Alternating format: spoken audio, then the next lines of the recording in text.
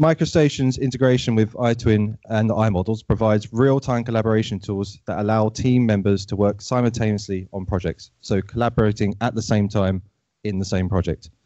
iTwin's data-centric structure enhances communication and reduces the risk of errors during the design process. So we're hoping, at the start of a project, it can be used to reduce errors there, but then continuous and simultaneous collaboration through the rest of the project, all focused around this centric iTwin.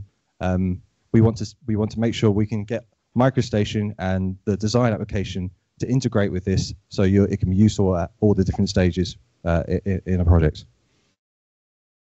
And as we mentioned, when we do have multiple people working in a project simultaneously, then version control is vital.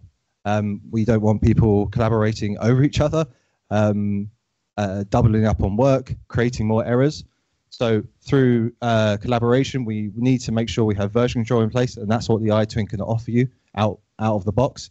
It also can do change tracking, where it allows you to see exactly the modifications that have been made to the project, and also you can get transparency and accountability about who's actually making those changes and why, if they actually write a message, and then ensuring that everyone is on the correct version. So if you've just joined a project, you've got the most up-to-date information, you can bring that down and you can use that to then carry on with your work.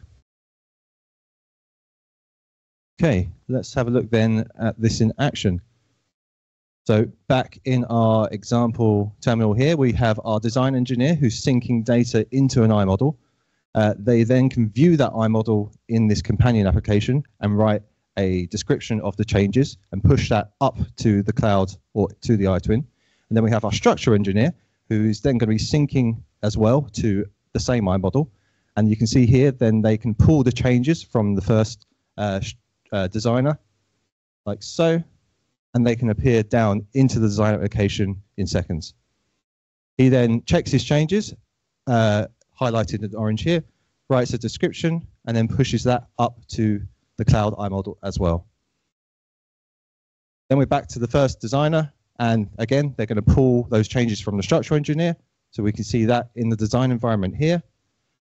Quick switch to MicroStation, where it will update automatically, and you can see now that we have the structure and the design in one place, and then we can turn on, I think this was the roof, in this example, sync those changes again, and push it back up to the cloud in a number of seconds.